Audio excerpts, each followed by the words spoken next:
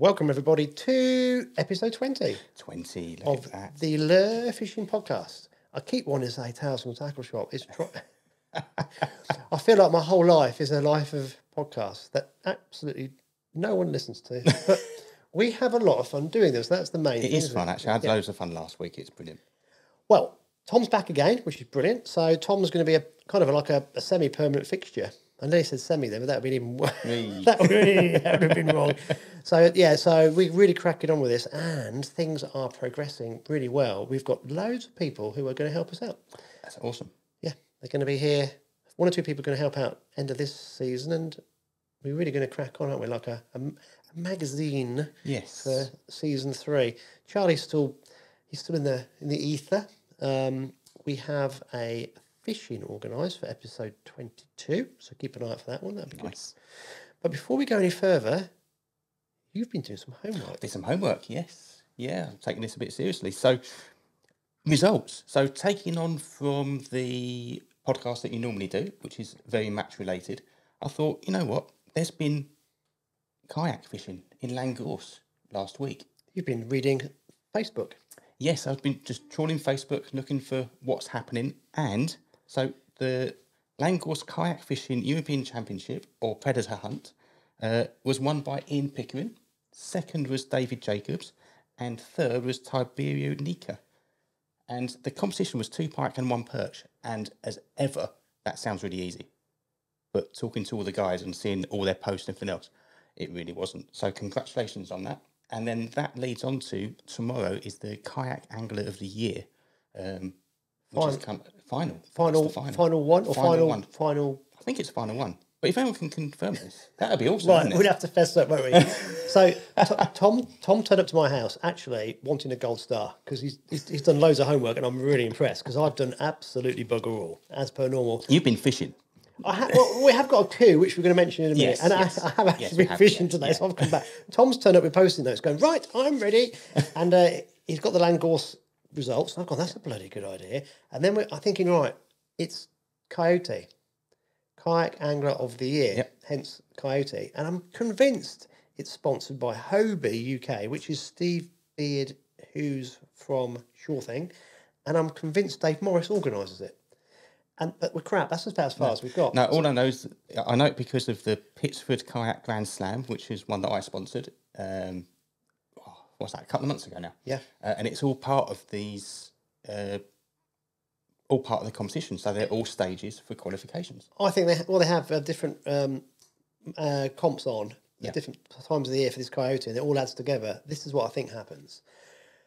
Dave Morris, wherever you are, contact us and put us straight, and we'll mention it in one of the next episodes because we're recording loads off the cuff here, which because you'll see what's happening later. But there's lots going on. It's really quite exciting. But we're not quite sure if we've got it right. We think we have. I'm pretty sure we have. But that's how confusing competition fishing is, which is in the UK. It's not just that, mate. We haven't actually read things properly as well, which is probably more to the point, isn't it? I tried, guys. So. No, you did well. You did really well. Right. We are going to go straight into it. My coup.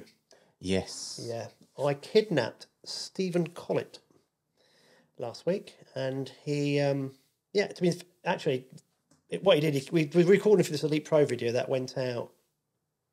It would have been last Thursday now. Yep. Wednesday, Thursday. So Elite Pro went out on the Wednesday. Mine and my channel went out on the Thursday. Obviously, I'd put both videos together.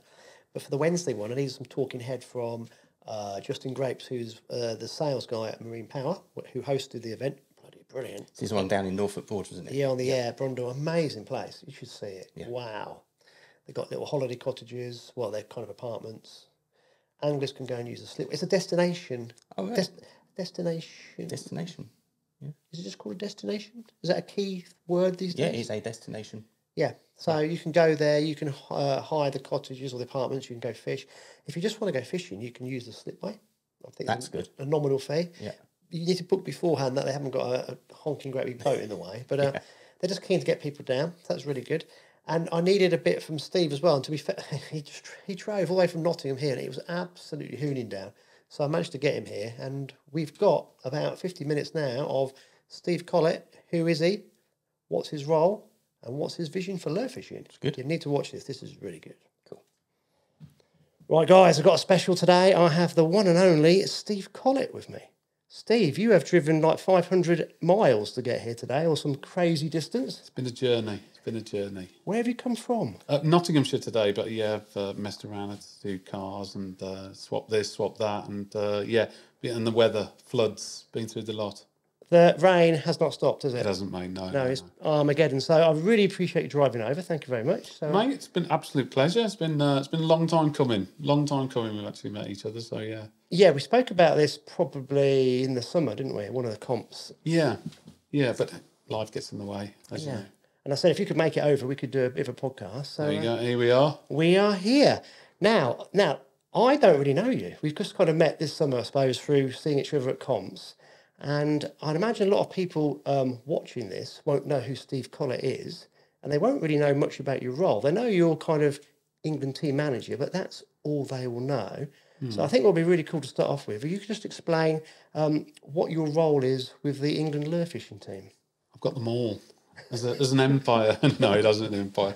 It started off with my passion to want to improve tournament fishing in the UK. We started off on a base. I spoke to the Angling Trust, joined with Eric Edwards, and we had, I think it's quite a well-known tough time at Rutland with our first home international. Then I had a plan, 5-year plan. I wanted to do this, wanted to do that. I had lots of big ideas, but I needed to have some kind of conduit to get good anglers to go fishing. So we started the street fishing, which was a long time coming. I worked a hell of a lot in the background. People don't see this, but there's been lots of trips to different countries trying to sell the concept of street fishing as an exciting thing to get onto the world stage, which is the FIPS-ED body. So that came about, and I said, look, I'll take over the management of that with the proviso that I will put another manager in place. I want to see him through, because an international manager, you're not just sitting there. I don't sit on a throne, and think, oh, I'm the king of the kids, or I'm the international manager. It's nothing like that at all. There's lots of trips, there's lots of work, and at the end of the day, you need to put your ego to one side and say, look, if there's going to be somebody picking up that world championship, it's not you. You don't get the plaudits for it. It's not going to further my career if we win a world championship. The team, fantastic. It's the anglers. It's those that do it.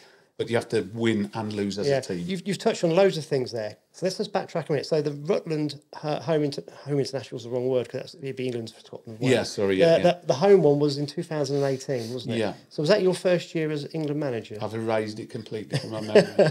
Everything. I've gone through therapy. It was an eye-opener. And it was just that. It was an eye-opener. But I'm very keen, and people that don't know me, I like to learn. I've always got time for learning. I'll learn off you, I'll learn off everybody. Yeah. I'm a sponge when it comes to information. Yeah. So in 2018, you took on that role, and we had the international at Rutland. And when did the street fishing come about? What year? The street fishing came about, the first international was 2 years ago. 21. So we had 21, 22, so 22. So it took a long time for the street, and then also the kayak, putting the kayak on the international scene as well. I was going to say, because it's kayaking as well now as well. So, I mean, it's not just street fishing and boat fishing, it's kayak as well. Do you know what I've said? I've said, look, to our governing body, I want to improve. They get my message. They get that I want to improve lure fishing, and I want people to go lure fishing. This is not about me. It's not everybody worship at the Church of Steve. This is about lure fishing and the good of lure fishing, and people getting better at lure fishing, trying lure fishing and promoting lure fishing. I bore a lot of people with my passion of lure fishing. And that's all it is, Andy. I might rub people up the wrong way, but there's a lot of passion within me to try and get lure fishing going. This is exactly what I don't know you at all, and I'm getting to know you. And the odd time I've seen you is you've been talking to groups of people very quickly, and now I know what it is. You're trying to get things organised. You're literally so passionate about promoting the sport. You've got to speak to that person when you're there. You've got to speak to that person when you're there. You've got to speak to that person when you're there. And I go back to when I was in education, the head teacher was exactly the same. They'd come out of their office, bugging me, they had to go and speak to that person. And it just reminded me of someone who just wants to get things organised and working. Yeah. And now I'm getting to know you a bit better. Like today, when we're trying to liaise what time you're getting here, you are so busy, it's ridiculous. and you're literally trying to fit this in amongst all the other things. Guys, it's probably 6 o'clock in the evening, and you've been driving here since 2? Yeah, about 2, yeah. I spoke this morning, so it was very early. I was up at 4, so getting a fair bit of work done then, trying to arrange a competition that we've got this weekend on street fishing, then liaising with the Italians to sort out the licence for the guys in the street fishing, then getting a day job done. And yeah, but, you know, it is for the good of fishing. You've got to have that passion, because I tell you what, if that candle goes out, it'll stop. It'll stop for me as well. I'm amazed, because so you've taken on these roles and you are just pushing the different elements of our sport, and I think it's amazing. So it's fantastic. That's my first kind of that's the first thing I've noticed. It's like, wow. And of course, recently you were in Latvia with the boat team. Yeah. Now, I think people need to understand this: is you don't get paid for this. No. This is something that you do in your own time, and you put your own money into it, like all the competitors do. And you were just there trying to make sure they can get to there. You're managing it, making sure it goes off seamlessly. You're making sure the guys are they're looked after on the competition days, all the planning beforehand. It is a thankless task. Very well. I don't know. It isn't thankless, because at the end of the day, I'm seeing better lure anglers, and you must see that yourself. You've been around for a long time in the fishing game. We are seeing better lure anglers, and you know, when I'm 80 odd in a nursing home, I can actually say that I have put bums on seats. But that's the passion coming through again. Yeah. But I have. You know, it's not a big thing, but the funding and the people getting the money and the lack of expenses, that's a bone of contention at the moment. I've got to be honest, because just before I came out to Latvia, there was a lot of trouble, which we'll touch on at a later date. But people think that I'm getting a lot of money. There was a letter public, it was sent to the Angling Trust, and a letter that I've seen online that said that before the kayak tournament, for instance, that I took my family to Disneyland on the Angling Trust expenses. There's also an email going around that get a Range Rover on the Angling Trust expenses, and that I'm paid for all of these trips. And luckily, I've got a very good relationship with the Angling Trust. I never did have. We were always at loggerheads about one thing or another, but I see their end goal now. Now I've matured. They've backed me, and they've said, look, you know, Steve is one of the only managers that's never taken a single penny of expenses. And I don't. It all comes out of my pocket. Yeah. To ensure that's crazy. Because I know, obviously, with my contacts in the match fishing world, that the match fishing team, they're self-funding. Mm-hmm. The Angling Trust don't have this money, this pot of gold, to distribute like people are imagining. So I can't. It's like, this is nonsensical. Well, I tell you what, one thing, a big misconception about the Angling Trust is that people think, oh, well, they don't do anything. They pay the entry fees to everybody to these FIPCD competitions. Now, they're 1,200 to 1,300 quid, 1,500 quid sometimes. They've got 44 teams. Bloody hell. That's a lot of money. I did not know that. Yeah.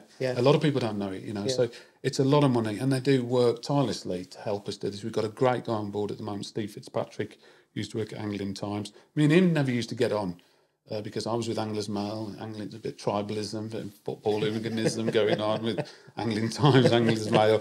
There's, you know, it was just that young buck kind of thing that we were clashing heads. But now I see his goal. He's got a 5-year plan.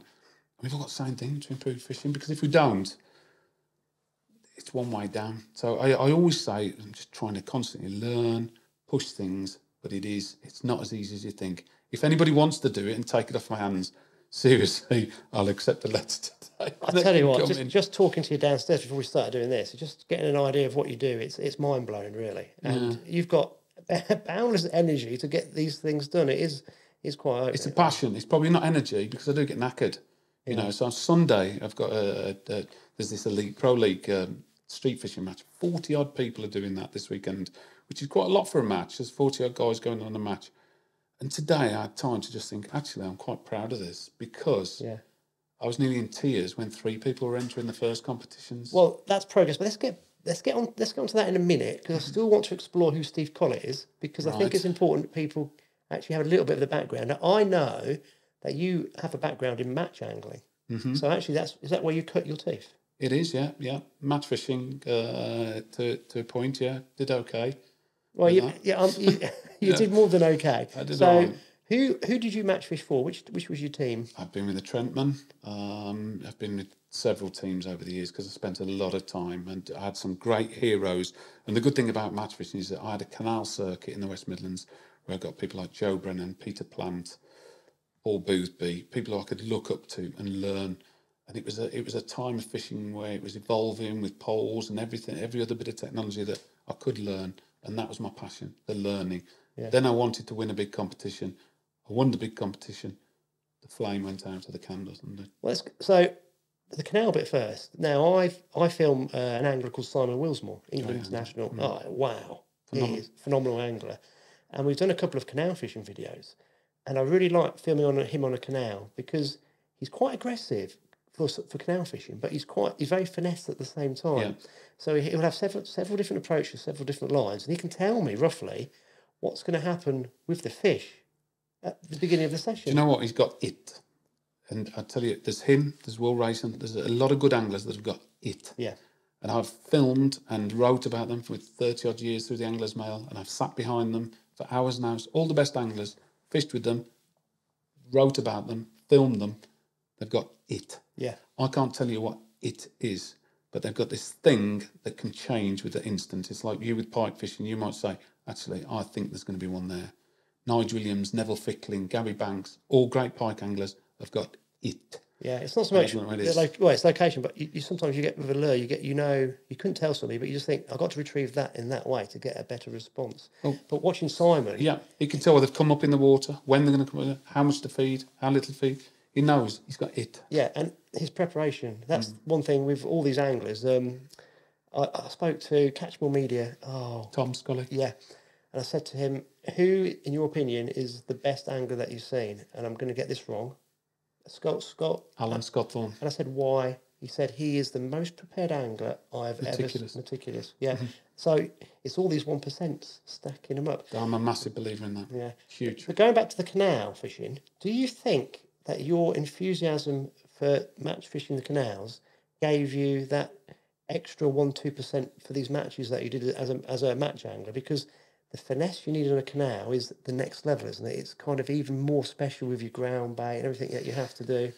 I think fishing, you get into a groove, a rhythm of doing it constantly and naturally, and then the confidence exudes when you do that. So if you go to, at the moment, Rutland, very few people who touch you on Rutland, you could go on a day and it'll just come out because of what you're doing on there, and you're fishing all the time.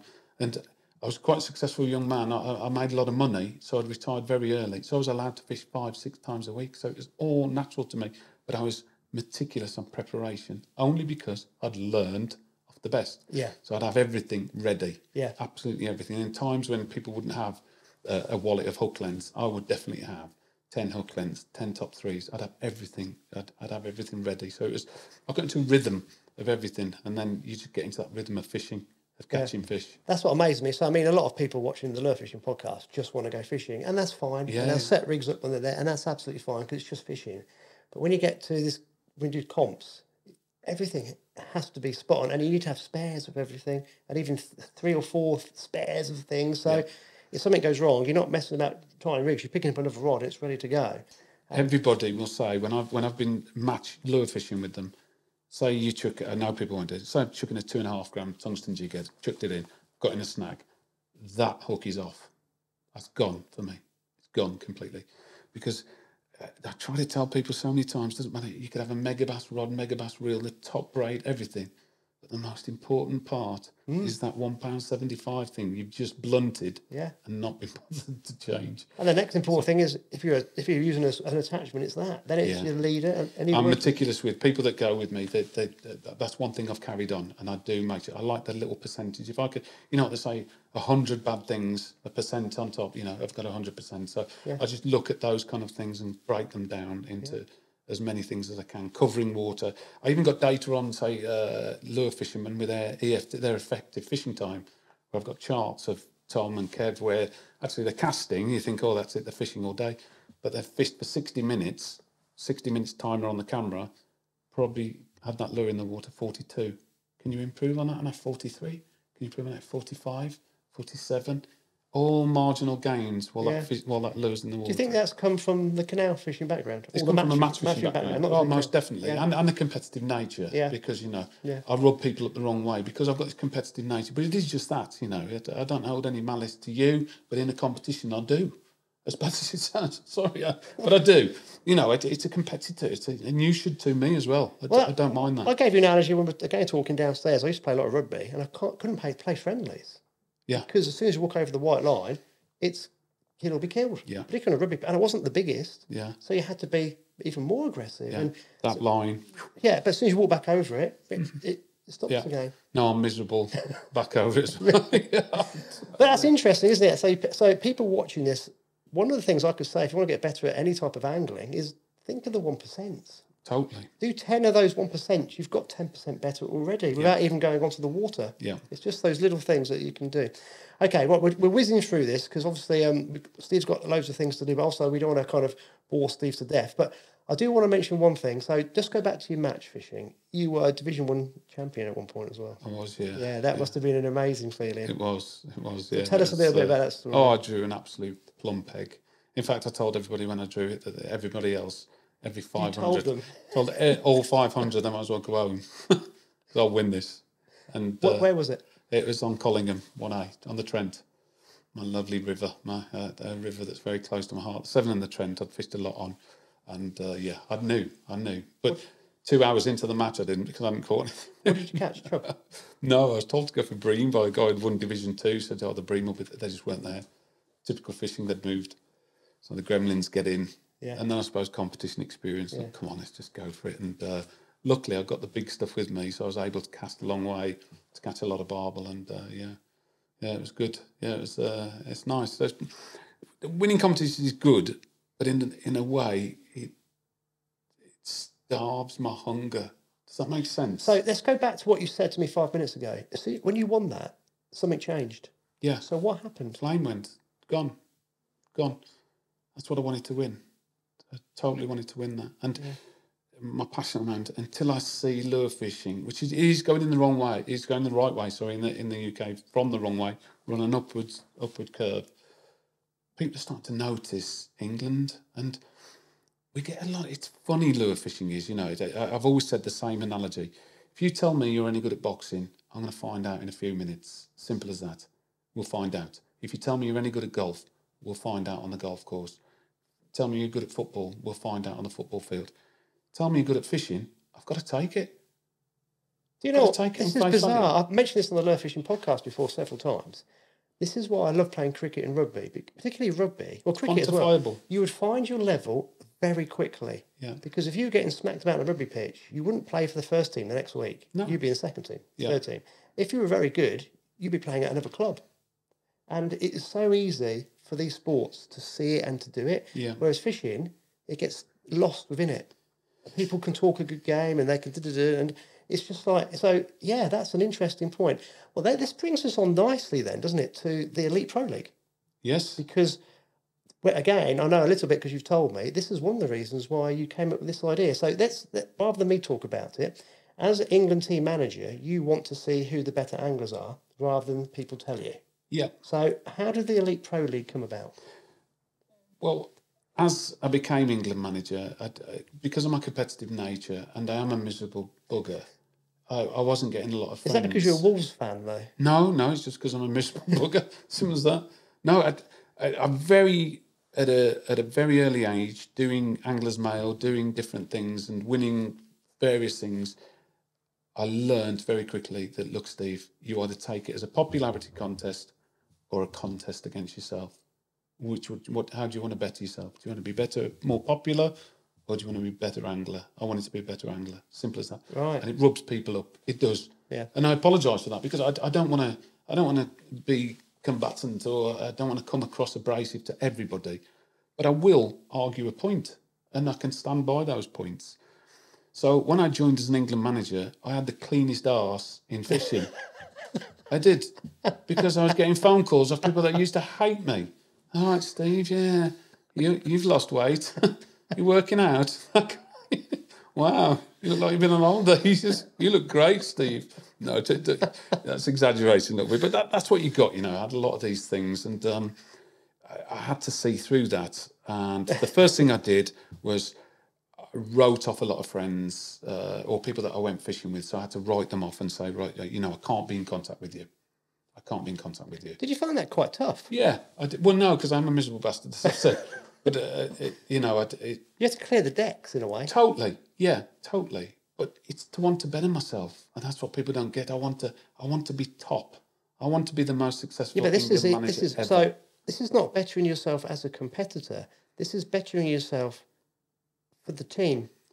It is. I can still be a competitor. Don't get me wrong there. And you might take that the wrong way. People watching might take that the wrong way. I can still compete, and I still fish a lot. No, I think the only thing I do is I don't take a camera with me anymore. I think this is, for me, this is quite difficult to get my head around in a good way, because I can see how I'm competitive as an individual, and I can see how I'll be competitive within a team, but you're not.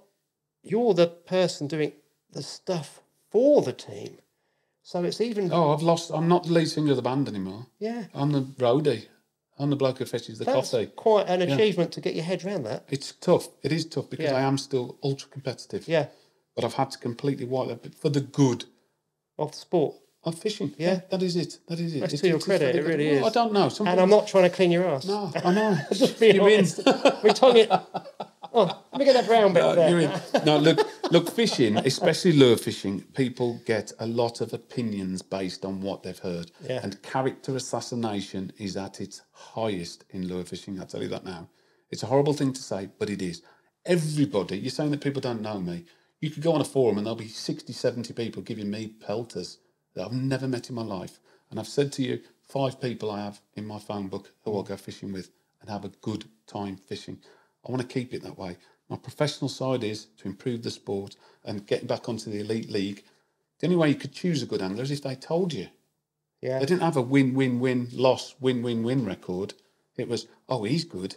He must be good. He's on YouTube. Oh, he's good. He's doing this. He's doing that. It had to go on. You couldn't do it on merit.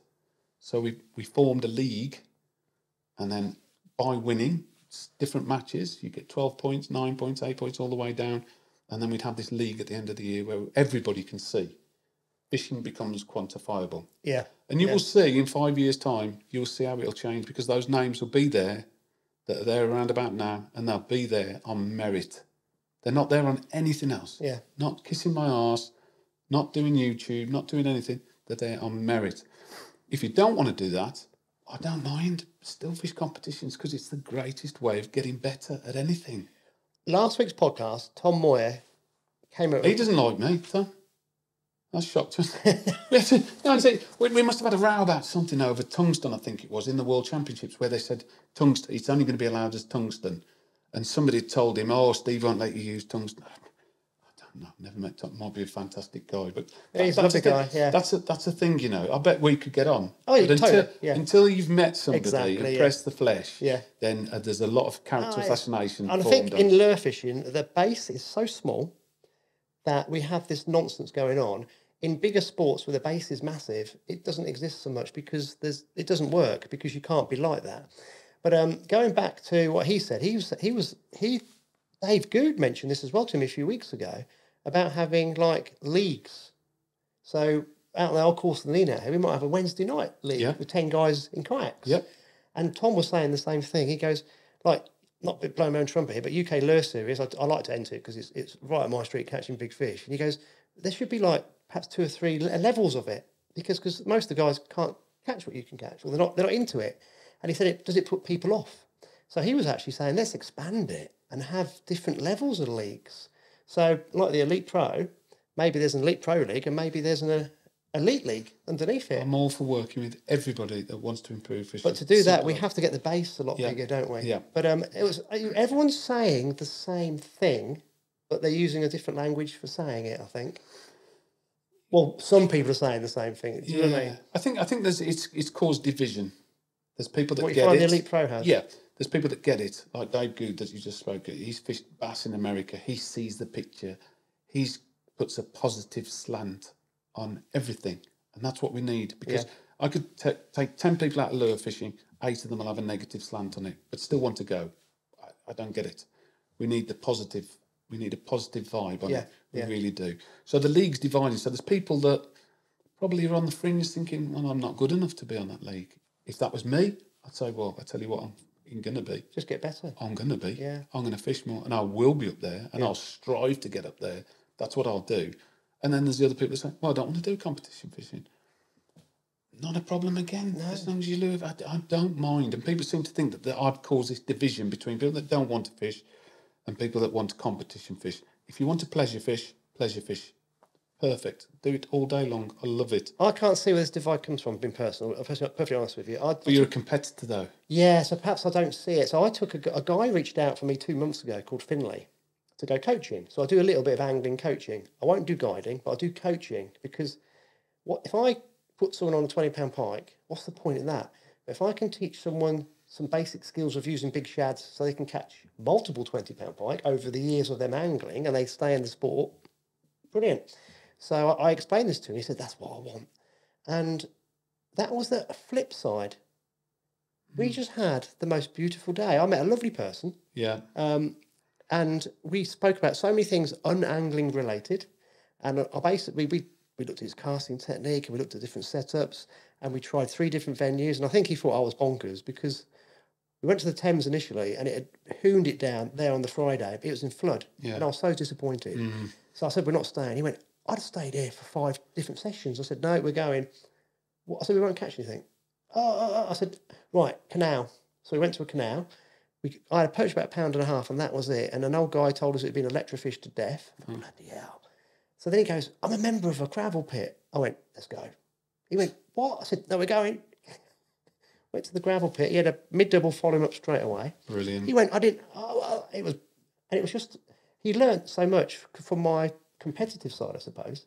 Saying we're going to catch. It's a good thing. It is a good thing. But we had a relaxing day as well. And people who aren't into the competitive side, it's brilliant because we were just like 2 old mates at the end of the day, having a laugh. And I hope he learned a lot. I think he did. I think he really enjoyed it. But I can't say. Do you know what? What you probably don't realise is you've probably had a day's fishing that can stick with that guy for a very, very long time. A very long time. Yeah. That enjoyment, and there's no other sport where you can sit and speak to another man for 8 hours. Fishing's the tool which allows men, I'm not being sexist here, but we are crap at talking about anything, aren't we? An average man is pretty shit about talking. Well, there's crap at talking, or just being plain miserable. There's a difference. No, a great tool to sit on the bank on a boat, sometimes not cast for half an hour, talk about your home life, this, that, the other. And it kind of just facilitates this space that we can do this. And I find it's great sometimes to go with a complete stranger. Sometimes you don't want to spend any time with them. Yeah. But sometimes you just get this link. And it could be somebody that you would never normally in life approach because you just don't want to go and talk to them. But, you're paying me some money. I'm taking him coaching.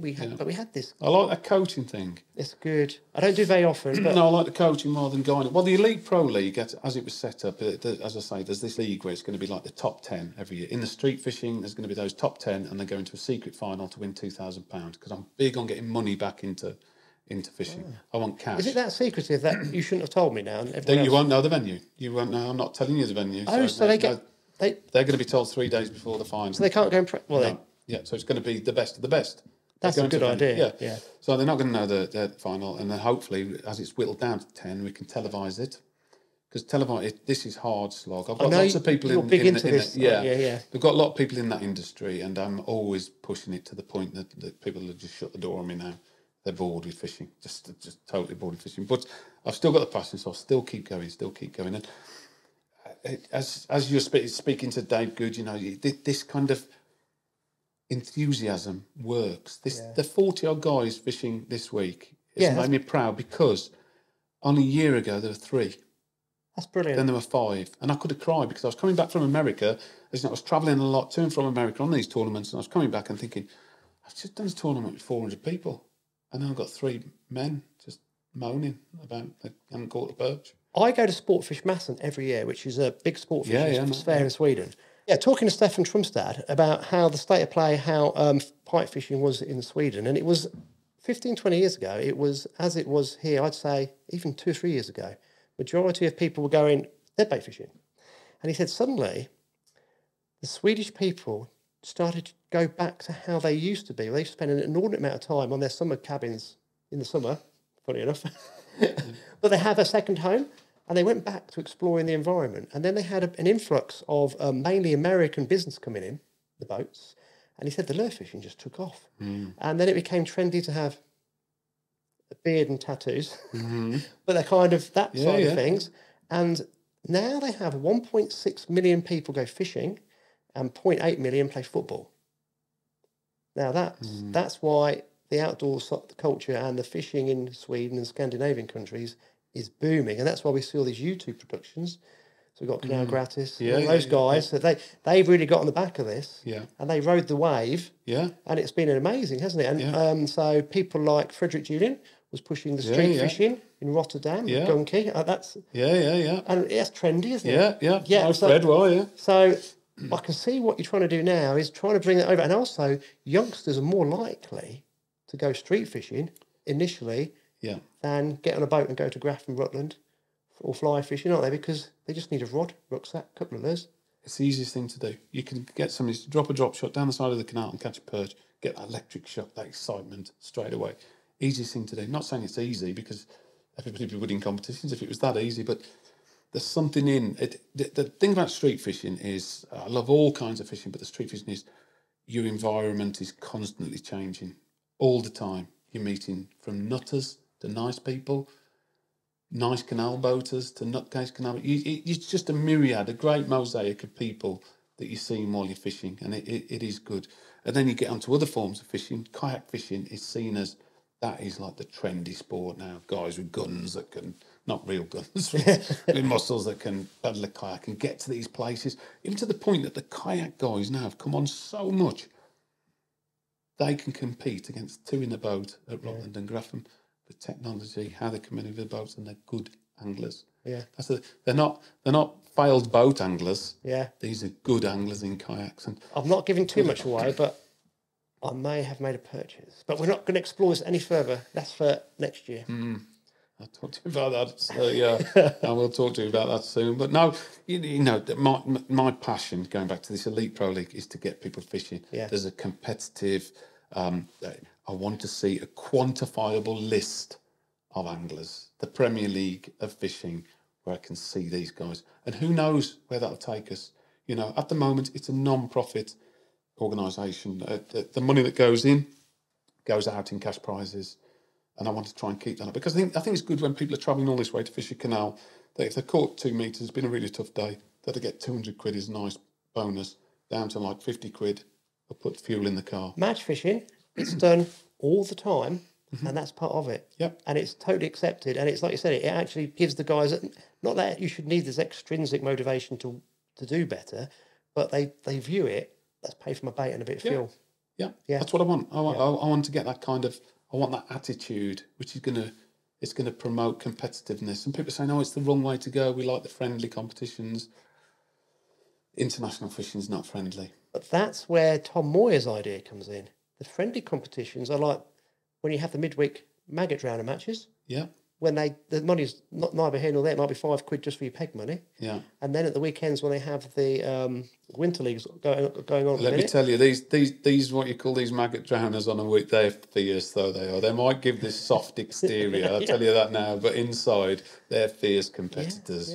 But there's levels. And so match fishing has been going on ad infinitum, and everyone knows their level, and if they want to, they can work up. And in lure fishing, we need to try and get that started. But what's wrong with what I'm trying to say is, what's wrong with somebody coming 50th in the Elite Pro League this year? To me, if he came 47th a year, that's progress. And that's the wonderful thing. That's how you can compete. You can compete and better yourself. Because I tell you what, people starting now at 50th and working their way up into this top 10 are going to get noticed. They are going to get noticed. They get noticed by me. They get noticed by whoever takes the teams on. They're going to get noticed as competitors. We've got a lot of good street anglers. We've got good squads. We've got fantastic kayak anglers. We've got the best in the world champions.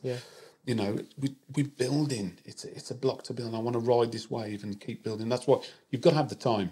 You've got to have the time. You've got to have the passion, and you've got to go for it. You've got to give 100% in this. Well, you've certainly got the passion, and you make the time somehow. Before we finish, can you tell me your target for the Elite Pro League looking forward 4 or 5 years, or is that still like a... No, we've got a plan. There's 4 or 5 years. So I've brought in some good staff.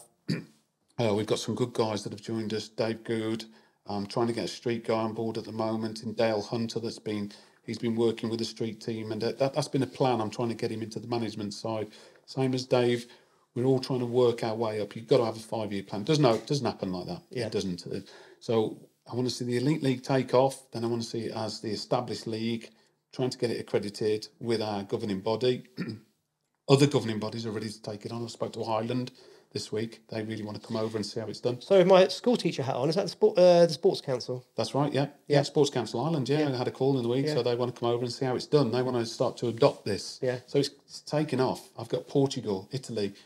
They all want to adopt this thing, so they've got like a league. Just quickly, so everyone understands, so the Sports Council is the regulatory body that identifies the governing bodies for each sport in this country. Yeah. So it's irrelevant. Sport England, yeah. Yeah, it's irrelevant. Yeah. So it's called Sport. Yeah, it was the Sports Council. That's right. Yeah, Sport England. So that's the group you're having to go through to get the Elite Pro. Well, Angling Trust have to go through Sport England, and I wanted to get some governing accreditation, so we can start to say, right, this is the body, and then year 2, we're actually going to appoint accredited coaches or guides. So people that are in the top 10. Will then go through.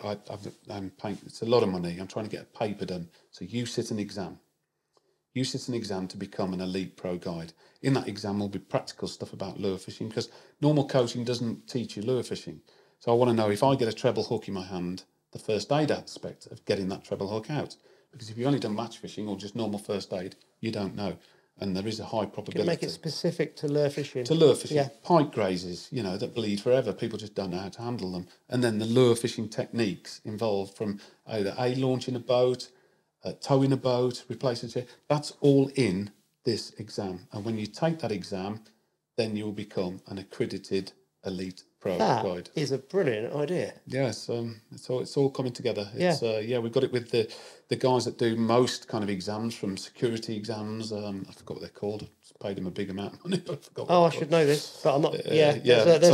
So they put exams together and recognise that exam. Yeah. So that's all going on. But again, I've been doing this for over a year, trying to get this done. See, people will not understand any of this, because I don't. I'm not saying I should, but most people watching the podcast will go, wow. So that's year 2. Yeah, year 2. Year 3 is completely selfish. It's going to try to be monetised as it is in America. So we've gone through a couple of years of making no money whatsoever. And how is that selfish? Well, people might perceive it as selfish. To me, I'm still on year 5 of the goal, where I've got a kayak league, a street league and a boat league, and everybody's happy, and there's 50, 60 people competing with those leagues. When they're all doing that, that's when I'm happy. So the money side is, I suppose over the past year, I'm no longer motivated by fiscal advancement. I have to have something else.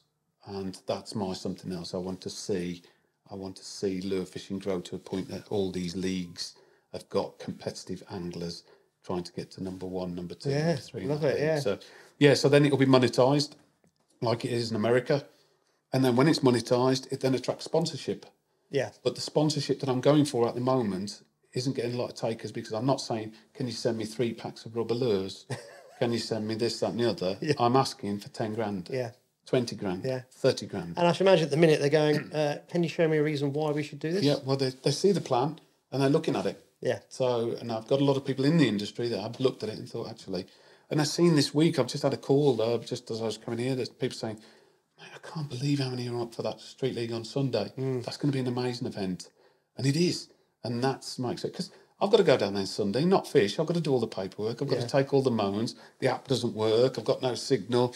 I've got to take that stress. But then I need to sit back on Monday and say, I've just put 40 guys on the bank. Hopefully they're going to go home and tell somebody, what you done this weekend at work? Oh, I went fishing. I fished the Elite League. Oh, fishing. I've never tried fishing. Maybe they go fishing. I've done my job. That's it. Someone's gone fishing. That is it. That's probably the aim. Should I tell you the starfish story? No. Go on. Yeah, go on. Go on. I was told, actually, talking about Elite Pro, I went down to film the kayak event at Marine Power. That was a fantastic event. Yeah. All I've heard is good things. Brilliant. I was talking to Pete, who is he's not the owner of Marine Power, but he's got like in charge. Yeah. And we're talking about giving in life. It's very important to give. And he said, I'm going to get this slightly. He goes, have you heard the starfish story? I went, no. So he goes, right, imagine say in Miami, we're on a beach in Miami, and there's this lovely big apartment that's on the beach. This millionaire owns it. And he's looking out the window, and he sees this kid running up and down the beach every day, just running up and down the beach. So this millionaire goes, I don't know what he's doing, but I'm going to go and have a look. So one particular day, he thinks, right, that kid's there again. I'm just going to go and have a word with him.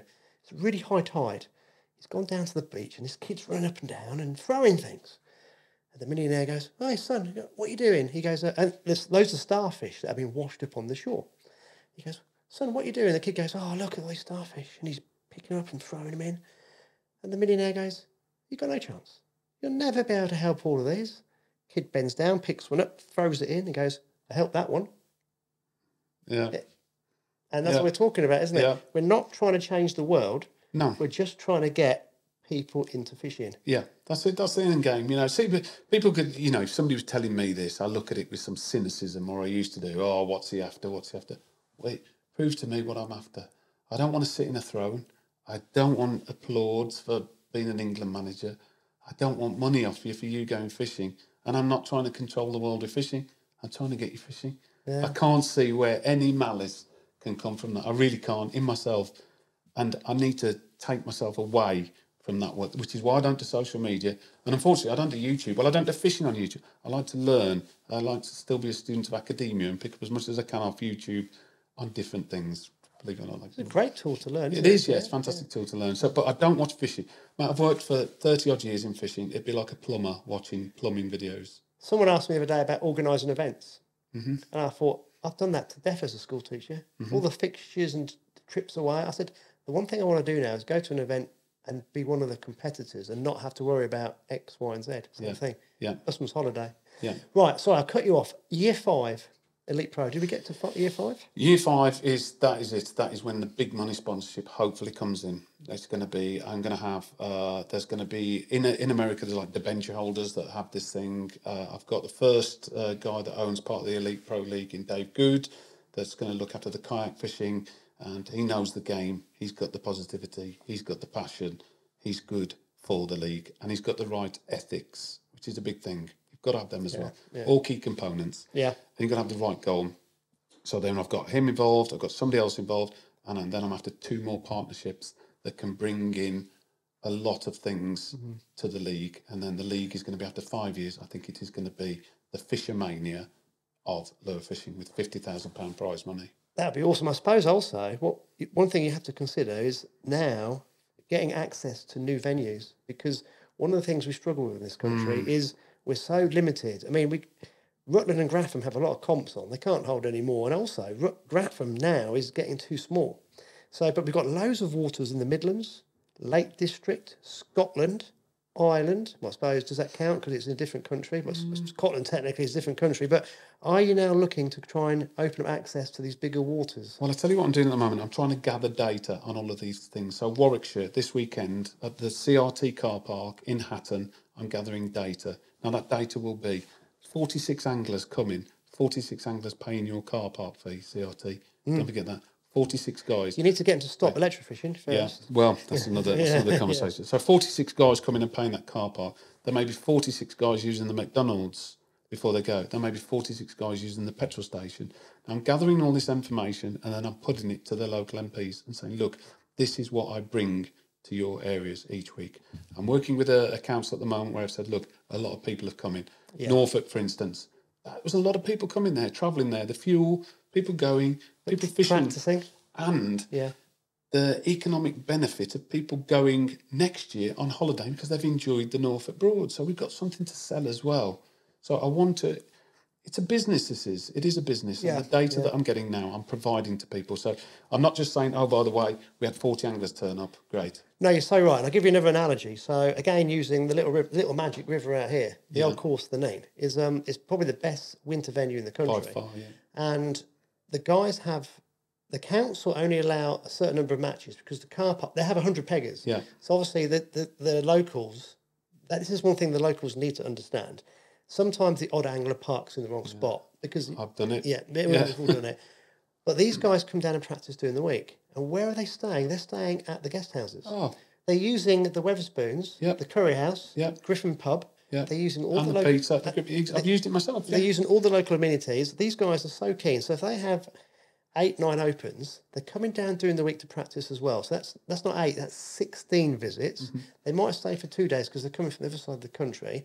The Winter League final was held here in Decoy. So you've got they are down for 2 or 3 weeks beforehand, as you would know in your older hat on, practicing. You're exactly right. The money brought into the local economy it's tens, if not hundreds of thousands of pounds. Yeah. In the winter, when those businesses are getting nothing. And I don't think local businesses and councils actually grasp this. And it needs people like yourself, and I suppose people like myself using the podcast, to keep highlighting this fact that it's so important that they appreciate that actually angling, it brings in a huge revenue to certain areas of the country at certain times of the year. It does. And now data is quantifiable. Yeah. I can do that. So I can say the weekend I will have a stick to wield at that local council and say, look, use it or lose it, because I'll move away from Warwickshire. I will do. Yeah. When the league is big enough, I'll move away. And we can do this with different waters. And one water in particular, we're dealing with the council there. They banned us from fishing because the local council got involved, and a big thing happened. But now I'm showing the economic viability that we bring in to these places. This is what you missed out on. And if you don't start to do something, I'll go to each one of these businesses and say, look, by the way, we're going to have 12 blokes practicing, then we're going to book that B&B. They're not coming. Why are they not coming? Speak to your council. So I'm trying to build up as much as I can with a stick to wheel. Not just a case of he said, she said, or I saw this on Facebook and my nan saw this. Quantifiable data. Quantifiable data. And that goes back to the Elite Pro League, picking the best anglers for the quantifiable data. If you're up there, you're up there. And I think it's good for manufacturers as well, because they get 100 emails. I've been there myself when I've said, I've got this guy. I've had one this week of a guy who said in this email that I've seen that when he worked for Rapala, they only sold 50 quid's worth of lures. Since he's been using Rapala, they sell £50 million worth of lures. He sent that to me, and I just thought, what the... But they're getting this all the time. They're getting it, and then they pick them up, and then they pick up this angler. Then this angler then portrays something on another angler, and it's all wrong from the start. We've got to grab it by the balls now and start again, start afresh. So if they're in that top 10, they know what they're on about. Yeah. They know what they're on about. Consistency, authenticity. Yeah. If they're not in the top 10, get that's better. all for you. That's Get better if you want to do it, yeah. Because I tell you what, I am not taking golf lessons off somebody that plays off a 28. No way. I'm not going to take footballing lessons off Big Dave that plays down the pub once a year at a charity match. I wouldn't do it. And, you need professional coaching. If you want the body to get better, you've got to have some form of professionalism. You're exactly right. Well, the quantifiable data cannot be argued against. No. It's there. No, it'll be there. Yeah. So if you've fished all those matches and you've won all those matches and you're the top of that league, you've done something right, mate. Yeah. You seriously have. You fished well and you're up there. So anybody that I think appears in the top 50 has shown that they've done something. And if they want to improve themselves, that's the key.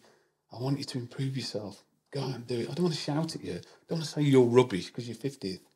Go out and do it. Yeah. I'd love to start again at 50 and watch myself rise. I'd love to do it. The only way is up.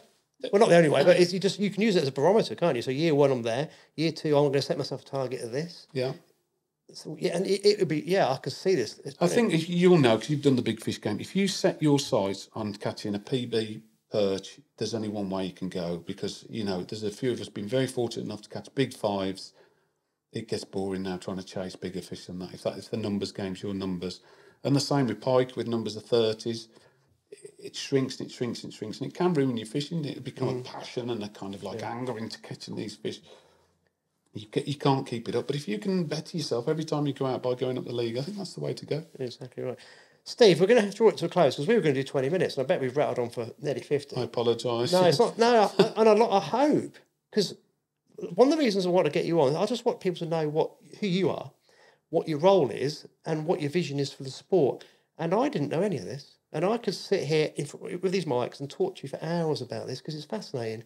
And it's opened my mind to what who you are and also what you're trying to do. And I'm not trying to clean your ass. No, I'm just being honest. Well, and I hope people watching this will go, bloody hell, I didn't know that. Because that's why we try and do this podcast, is try and give across an honest... Well, I tell you why I don't do podcasts, is because I'm not in a popularity contest. I've got to be honest. It's not my aim. It really isn't my aim. As lovely as it is, it's not my aim.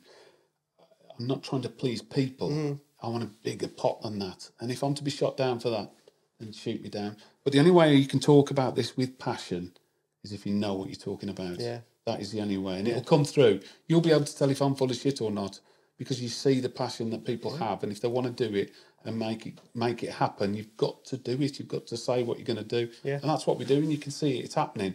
And lure fishing is getting better. And the lure anglers are getting better. That's the good thing.